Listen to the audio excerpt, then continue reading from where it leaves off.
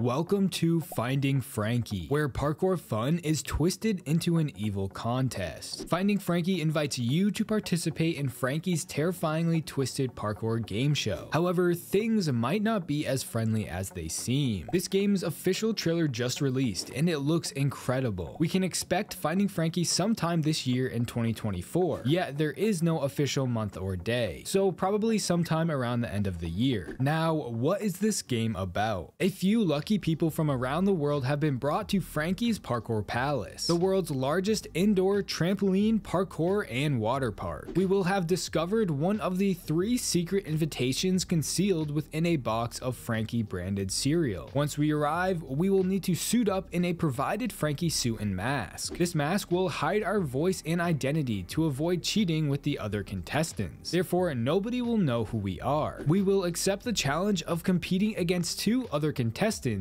in what initially appears to be a delightful parkour show. However, the game show will take an unexpected deadly turn. Not only are we competing to win, but we are competing to survive. We will meet a handful of different characters, including Frankie, Henry Hotline, and others that will deviate from their friendly cartoon personas, revealing a more lifelike and sinister identity. As we make our way through the intricate and challenging parkour levels, we must strive to emerge victorious while we and our fellow contestants are eliminated one by one. A horror parkour game is something I don't think we have ever seen before. There are other games like Dying Light that implement parkour into the gameplay, but I don't think it will compare to what Finding Frankie is offering. This game will test our limits to see if we can compete under pressure while maneuvering obstacles and quite literally running for our lives. This brings being chased to a whole new level. The game will offer a variety of parkour mechanics, including bar swinging, wall jumping, rail grinding,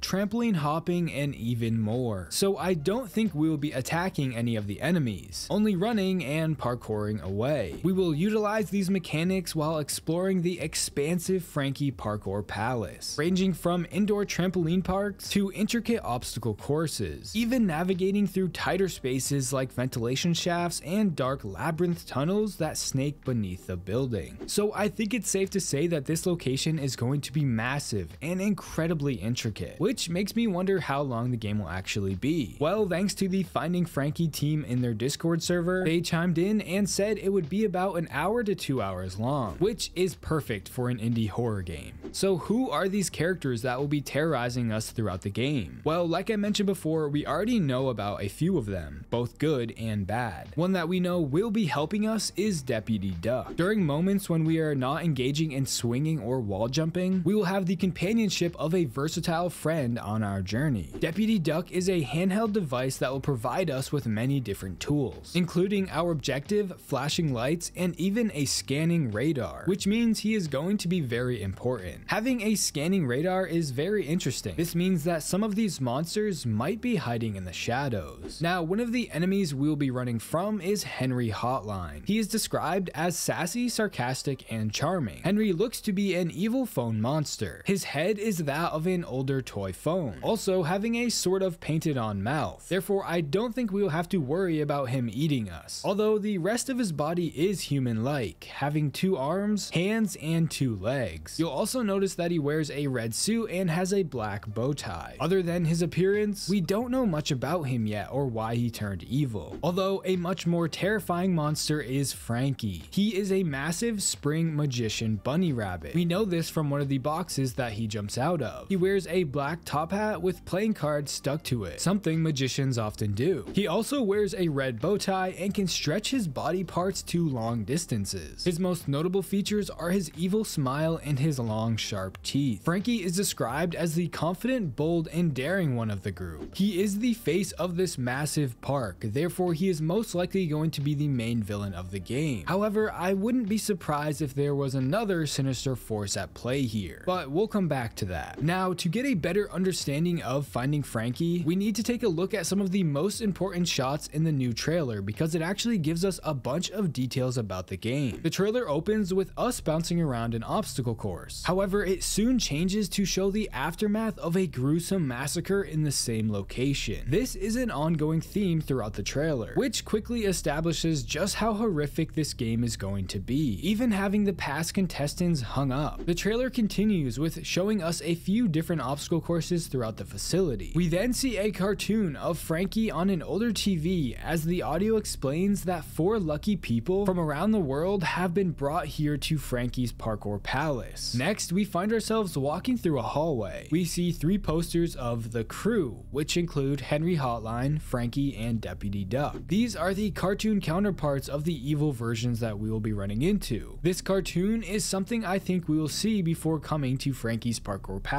The trailer then shows us in our apartment. It is clearly shown to be a depressing place with a mess everywhere, which is a heavy contrast to Frankie's parkour palace. Our apartment is dark and gloomy while the palace is vibrant and bright. What's most important here though is the cereal box, Frankie's Fruit Flakes. This cereal box is where we are going to find the secret invitation that will include a tape. I believe this tape is the same cartoon we saw at the beginning of the trailer. This will give us the location and the details about the park. The trailer then shows us picking up the suit and mask that I had mentioned from before. Like I said, this costume is going to hide our identity from the other contestants to prevent cheating. However, I don't think it's that simple. I believe this is actually just to hide the fact that these are other humans, to make all of this feel more like a game and the deaths feel less impactful. Considering this is a game show, this would make sense. Another important detail to point out in this shot is the text on the wall. It basically says that if we take the suit off, we will be immediately disqualified. The final contestant to find Frankie will receive an award. So I wonder what this award could be. Maybe it's our freedom. Directly after we put the suit on, we see another contestant. So clearly we will be with other players during parts of this game. Does this mean multiplayer? Not exactly. This will be a single player game. The Finding Frankie team confirmed this on their Discord server, that these other players are in fact NPCs. So don't get your hopes up for multiplayer. Although if they do make another game, multiplayer would probably be an option. Next, we get a bunch of shots showing off the park and the gruesome aftermath of the other contestants, including this shot of a huge vertical obstacle course. This shows off the incredible size of the location. The audio also mentions how there are over 3 stories of action-packed obstacle courses. I still can't get over how massive this location is going to be. Next, we get a terrifying scene of Frankie chasing us as we jump over a railing. During this, the audio explains how the other contestants mysteriously died, and he's not sure how that happened, meaning we will be the last one alive trying to survive this game show. Shortly after, we see ourselves getting chased by Henry inside of a tunnel, but what's important here is that we apparently drop Deputy Duck. So this could mean that we actually lose this tool at some point and have to navigate through the location without any help. So this makes me wonder if this shot is from the end of the game. What's also interesting is that in the next scene, we see Henry again. However, he is backing away from us. So either this is in reverse, or he might not be as evil as he seems. The trailer then shows CCTV footage of a player. The monitor has text reading player 1 view, as the audio mentions how one contestant is still on the premise and alive. He is clearly talking about us. Then we see someone press a green button. So clearly we are being broadcasted. I mean, that's obvious considering this is a game show, but there might be someone behind the scenes that's pulling all of the strings. Next, we get a bunch more shots of the location, showing off its extremely large scale. One obstacle course that I want to point out is this one that includes saws on both sides, which means that these obstacle courses could get deadlier and deadlier as we progress. One of the final shots from the trailer is of Frankie in an air vent. As we are climbing up a ladder, Frankie sticks his head through and drops an arm, showing us how nowhere is safe. Also, if you look closely, you can see some kind of hole inside of Frankie's mouth. This could mean that there is a tube that goes from his mouth through his springs into his body, which could explain how he's able to actually eat the contestants, as I've seen some people confused about this. So what happened here? Well, the devs confirmed a few things. There were no experiments or human deaths involved in what caused this parkour palace to turn evil. Therefore, the evil characters are not being haunted by anyone. So maybe someone is bringing the contestants here to kill them off for some reason, and these characters are just programmed to do what they're doing. I think that there is a lot more here than meets the eye, so I'm not too sure, but I'll let you guys decide. How do you feel about Finding Frankie? Does it interest you? I think it looks incredible, and I'm super excited to experience it. If done correctly, parkour horror will be amazing. Let me know your thoughts in the comments below, and if you like horror game content like this, please consider subscribing. Also, if you want to support the channel even more, you can become a member. Don't forget to follow my Twitter at TerrifyT. Thanks for watching.